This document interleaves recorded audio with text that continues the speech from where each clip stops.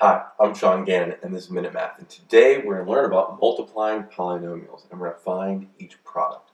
So if I was given this polynomial here, 6v times 2v plus 3. Well, what I want to do is I need to distribute the 6v when I multiply it by the 2v plus 3. There's nothing that we can simplify inside that parenthesis there. So I'm going to take the 6v times the 2v, and that's going to give me a 12v squared, right? Because v times v is v squared. 6 times 2 is 12.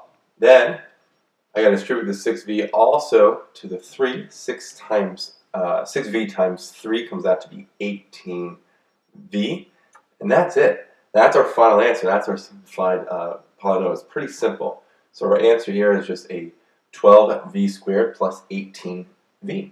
So let's recap. We're given 6v times 2v plus 3. I need to multiply 6v to both parts, right? Both parts here in that